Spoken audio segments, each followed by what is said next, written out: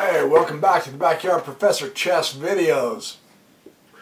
I'm going to do this particular game over this wood board to see how this works out so I can show you Black's side of things.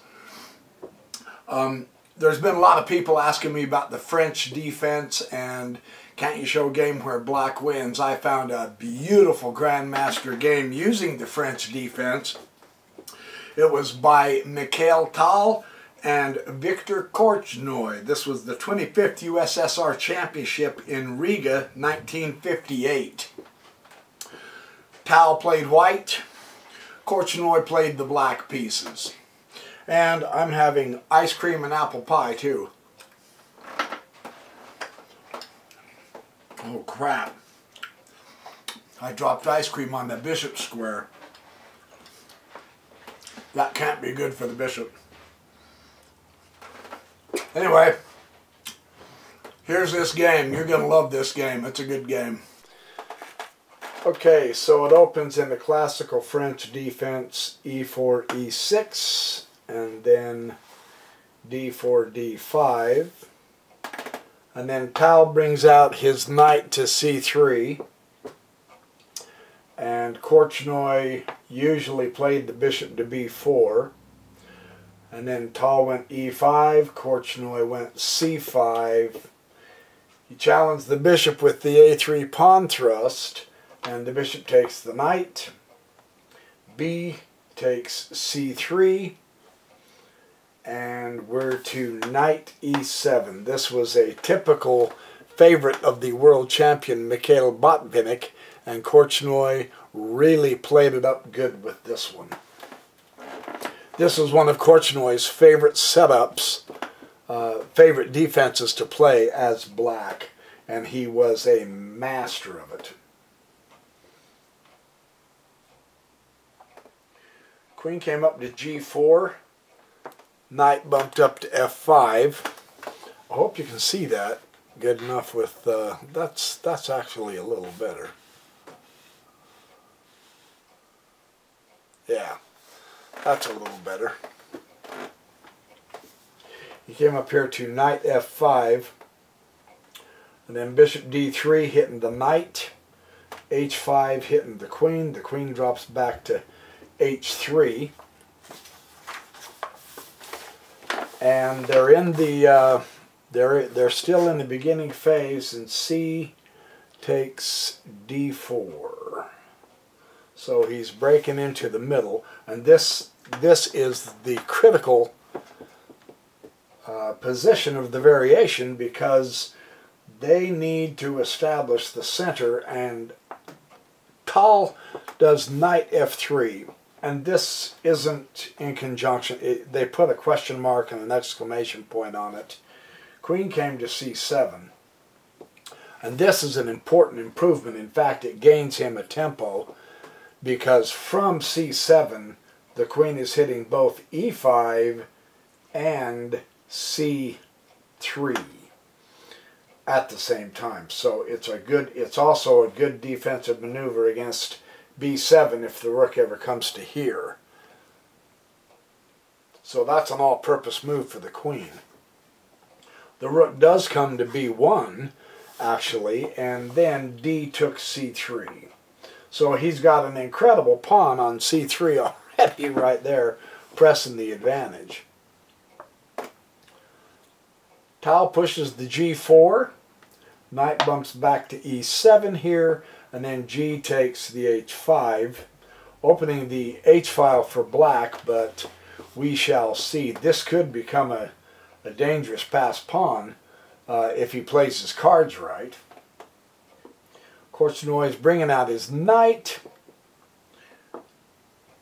Tal brings out his bishop to f4, and this is apparently the best move.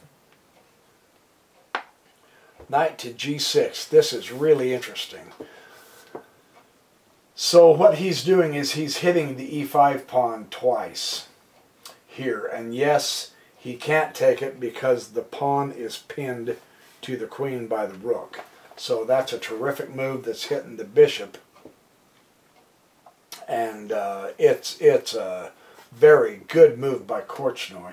Bishop bumps down to g3, and then of course the e5 pawn has gone, and Korchnoi's center appears to be stronger. Now he's got the bishop pair. Tal has the bishop pair, and Korchnoi's bishop hasn't done much yet, but the way the game is being set up with the way the pawns are is going to be favorable to the knights. And the knight will take the e5. Here Tal is exchanging, and the explanation is he shouldn't exchange the pieces so much. He's going to need his pieces, so doing an exchange like this only can help black. Tal moves his king to f1, bishop comes up to d7, queen to h4. They're saying he should have done something different. There's a lot of interesting variations as Korchnoi and Tal in their game it would be. I don't have time to do the variations. I'm just showing you the main idea with the French defense, which is really kind of nice.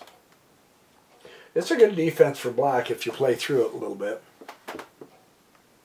And then the queen takes e5. So one by one the pieces are coming off the board, but Korchnoi maintains his strong center, and the queen side is just in a complete shambles over here with white. There are just too many isolated pawns here, and Korchnoi's are all nice in a row. So at this point there can be no question. Korchnoi is winning this game. No doubt about it. Queen takes e5, and then rook takes the b7.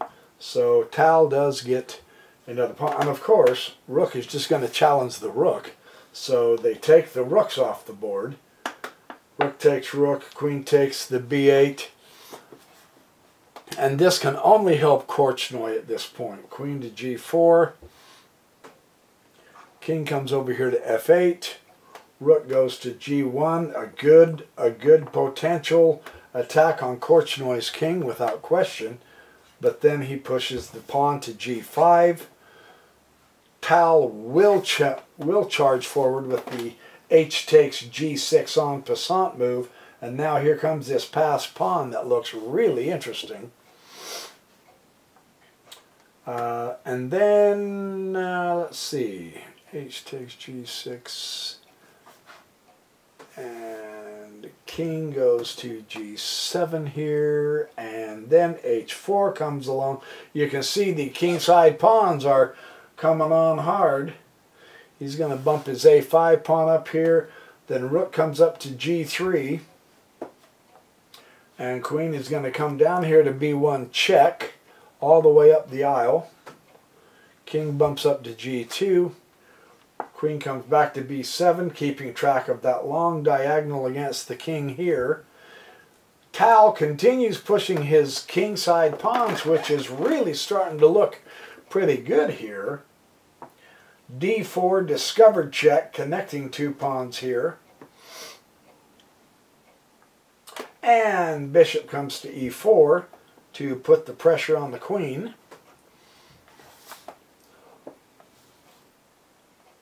The bishop simply comes here to c6, and the bishops will swap. Bishop takes c6, queen takes c6 check, king bumps down to g1. Queen will come up here to d5. Now Tal moves his queen over, and what they're going to do now is they're going to change out queens, which can only help Korchnoi at this point, because Tal's pawns, the single isolated pawns, whereas Korchnoi has these two connected, only favors black. And Tal thought he saw a combination here that was really going to help him, and it didn't. So the rook takes h6. And what we have here is a very difficult queen takes h6 check. They wanted to exchange queens. Tal sacrificed his queen thinking he had a combination. He thought he was going to get through, but the problem is now the queen takes g3 check.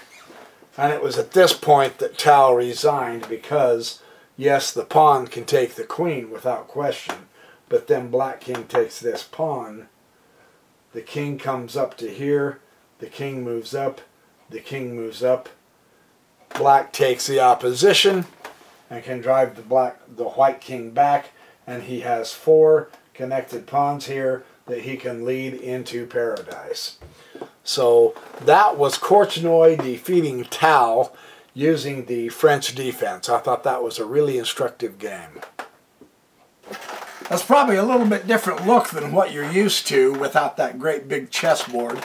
I personally think it's easier on the big chessboard, but the advantage of doing it like this is you can actually see it from black's point of view. On the other hand, if I do the games from the big chessboard, you can play with your own chess sets. So let me know what you think. If you want me to go back to the big chessboard, I will. I'm going to anyway. I personally like the big board better, but I have to set up with the white always on the bottom and the black always on the top. And it seems to me it's easier to see white's point of view than black's point of view on that big chessboard. So anyway, as always, here's some variety. Remember, we're doing good, we're having fun, we're being happy, and we're always enjoying life because we're continually improving ourselves, no matter what part of life we're talking about. So, happy chessercising. Remember, we are going to bed early so that we can get our beauty sleep, especially me. And I will see you in the next Backyard Professor Chess video.